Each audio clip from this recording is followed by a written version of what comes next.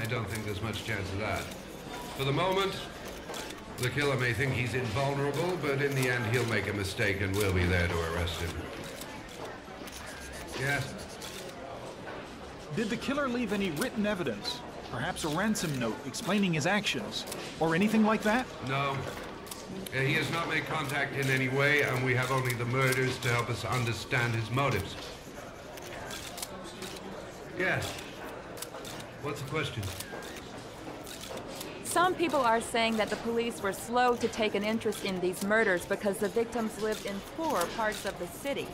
What do you say to that? That's absurd. The police make no distinctions between victims based on their social class.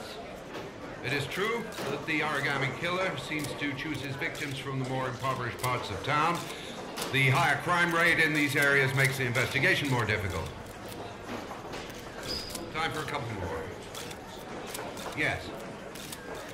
There are rumors that the FBI has sent a profiler to help with the investigation.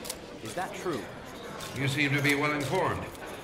Yes, we asked the FBI to send us a profiler to help us with this investigation.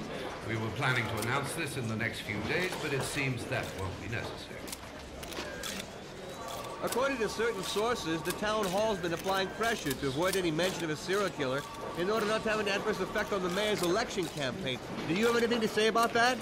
Pure speculation. At no time has the mayor been involved in this investigation, except to support the efforts of the police force, of course.